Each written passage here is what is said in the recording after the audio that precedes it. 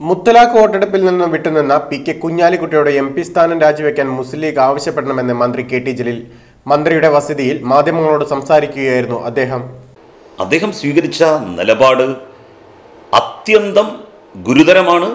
മുസ്ലിം league അദ്ദേഹത്തോട് ഉടനെ തന്നെ രാജിവെച്ച് പുറത്തു പോരാൻ വേണ്ടി പറയണം. MP ആയി ഇനി കുഞ്ഞാലിക്കുട്ടിക്ക് തുടരാനുള്ള അവകാശമോ അർഹതയോ ഇല്ല. മുസ്ലിം യൂത്ത് ലീഗ് എൻ്റെ രാജിയല്ല ആവശ്യപ്പെടേണ്ടത്, കുഞ്ഞാലിക്കുട്ടിയുടെ രാജിയാണ്.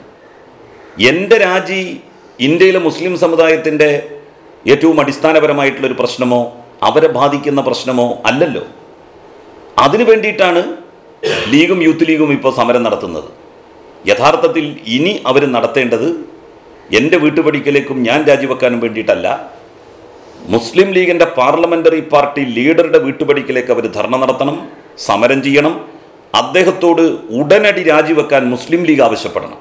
ലീഗിന്റെ ചരിത്രത്തിലെ കറുത്ത അധ്യായമാണ് ഉണ്ടായിരിക്കുന്നത്. ഉത്തരവാദിത്തമുള്ള സമീപനമല്ല ലീഗിന്റെ ഭാഗത്തുനിന്ന് ഉണ്ടായത്. ഉപരാഷ്ട്രപതി തിരഞ്ഞെടുപ്പിലും സമാനമായ സംഭവമുണ്ടായി. ജനങ്ങൾ നൽകിയ ഉത്തരവാദിത്തങ്ങൾ നിറവേറ്റിയാകണം ഇതര ചടങ്ങുകളിൽ പങ്കെടുക്കേണ്ടത്. BJPയുടെ ഗുഡ് ലിസ്റ്റിൽ കയറിപ്പറ്റാനുള്ള തന്ത്രമാണോ എന്ന് സംശയിക്കുന്നതിൽ തെറ്റില്ല.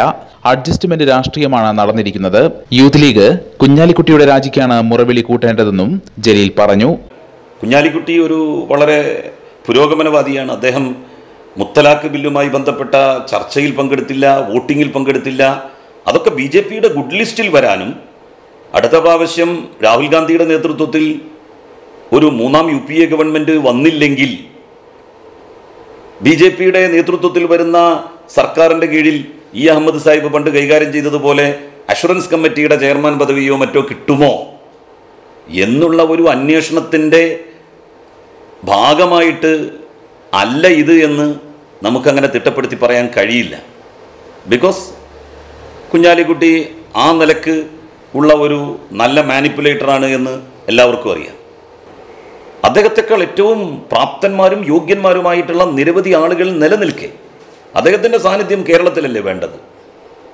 സത്യത്തിൽ ഇപ്പോൾ കേരള നിയമസഭയിലെ മുസ്ലിം ലീഗിൻ്റെ നിര എന്ന് പറയുന്നത് ദുർബലമാണ്. അതിൻ്റെ നേതൃത്വം ഏറ്റെടുത്ത് ഇവിടെ നിൽക്കുക. ഓരോരുത്തർക്കും ഓരോ ധർമ്മം നിർവഹിക്കാനുണ്ടല്ലോ.